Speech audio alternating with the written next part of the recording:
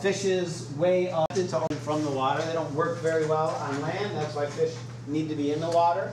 Although there are some fish that, like the lungfish or the mud skipper, that can spend significant amounts of time out of the water. For example, a mud skipper can sometimes move from pond to pond by moving onto land and using its flippers to crawl across the land into another pond. So there is some variation, but generally fish's gills only work in the water.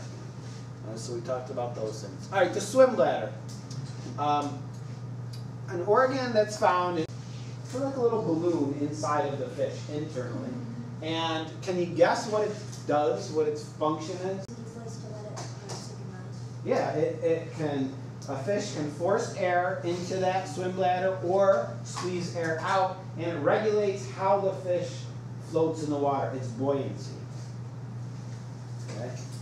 You know, if you've ever been sort of swimming in a pool, if you had like a beach ball in the pool or a float, and you try and hold it underwater, how it's right back up. If you have like a half deflated beach ball, you could probably do it a little bit easier, but it could still probably hold you afloat, you know, floating halfway down.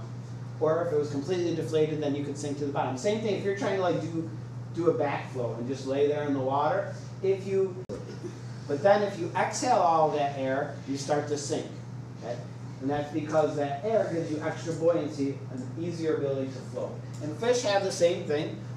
It's called the swim bladder. It's inside. It's like this little balloon. One fish, like the bladder would just like burst open. It wouldn't like actually burst open, but it would get bigger because it went up higher in the water. So if we threw it back in, then it would just be floating out. Yeah. Yeah. When I was in college, I had to take this class. I told you, ichthyology. That's the study of fish. Ichthyology.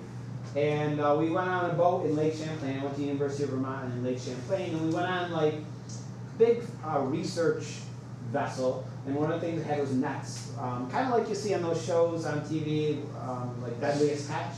Not a big fishing boat like that, but similar equipment where you have some nets that you can cast into the water, and then you put them a certain level, you hoist them back in, you spill the nets there, and you see what kind of fish to sort of study the fish in the that are in the lakes. And so we did that one time. We went on this fishing boat and saw a couple things that fish. They're kind of cool. But we had the same experience where some of the fish that we brought on board, you could pick them up, and most of them are alive, and you could study them and then throw them back. But some of them were dead, and some of them had a little bubble coming out of their mouth. Yeah. Their mouths were like open, and a little bubble was coming out of their mouth. And what that was is their swim bladder. Because when they were immense amount of water pressure, just like if you ever swim to the bottom of a 10-foot deep swimming pool, and you could feel that pressure on your eardrum, okay, from all that water pressing down on you, that's only 10 feet. Imagine at 50 or 100 feet, there's a huge pressure. So that pressure actually keeps their swim bladder, the pressure on the outside keeps that swim bladder fairly small. But if you quickly raise them to the surface too quickly, okay, then they're not able to release that gas that's in there. And then as they get to the surface, there's much less pressure. And so less pressure keeping that swim bladder small, it swells up, okay, and eventually it can poke out through their mouth. Okay? And that's what happened with these fish, is they were brought up to the surface too quickly, their swim bladder enlarged, and that was what killed them. And so you could see it sort of poking out of their mouth. Can they ever like get their mouth closed and not like let the bubble pop? Yeah, I mean that air has to go somewhere, so basically it would just they come up too quickly, then they can't. Another interesting fact when I was in this class, and electrofishing is kind of a neat thing that maybe you've never heard of. In electrofishing, it's a way to study fish. You can't like go fishing to catch fish for food this way. You have to have like a permit. But with electrofishing, you put on this backpack generator, and you have these two long wands in your hand. And these wands are electrodes attached to a battery-powered generator on your back. And when you press, and you just press the buttons, and then all the fish in the water just start floating to the surface because they're shocked, okay, by your partners that you're working with.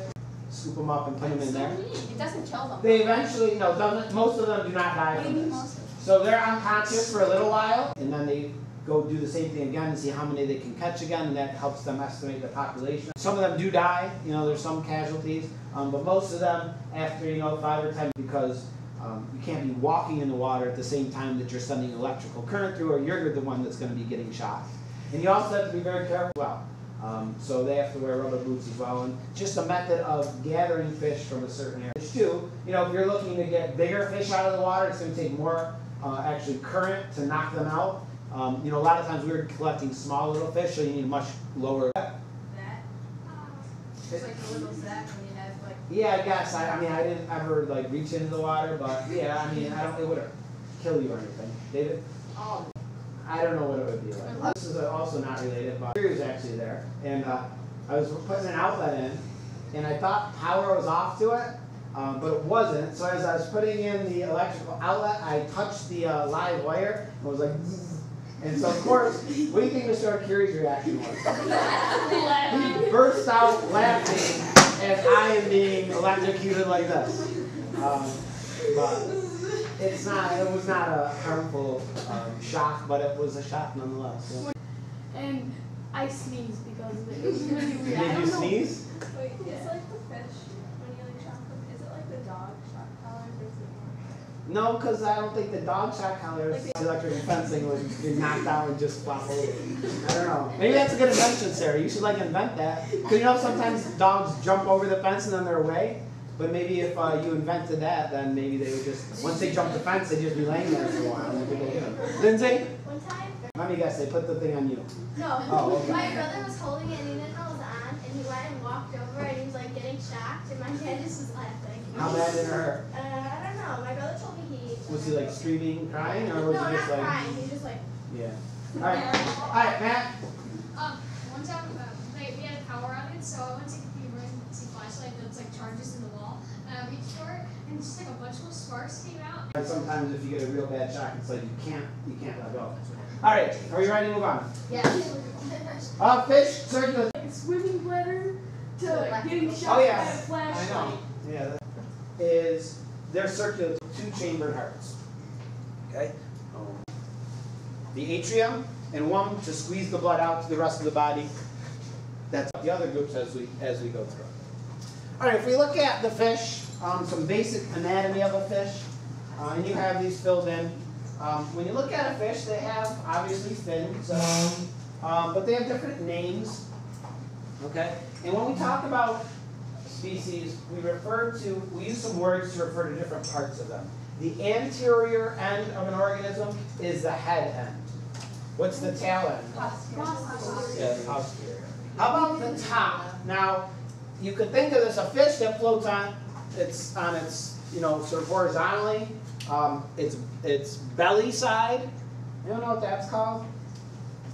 Or the spine side up here. Anterior? Dorsal is the back side, the side of the spine. Turtle. No. Ventral is the name for the belly side of an organism. Are we going to be tested on this? Yeah. They have nostrils for taking in and scents from the water. An eye. The fins have names. There's a variety of fins that a fish may have. The dorsal fin is that back fin, usually a large one. Some fish have one, some have more than one. The tail fin is called the caudal fin. Okay, the pectoral fins are the ones that are the sense organ. The sense is the operculum. But that covers the gills. Because they're so fragile, they have this sort of tougher outer covering to help them stay protected. Is it kind of like the second wing? Sort of. And it's what you see. If you ever look closely at a fish and it's something moving on the side. Internal anatomy of a fish. Okay, we have here, dorsal and ventral. To the outside, and that's how. There's a small heart. The heart is ventrally located. But there's the atrium, which receives blood, organ, and it's got blood, stomach, and then intestines, where nutrients are absorbed.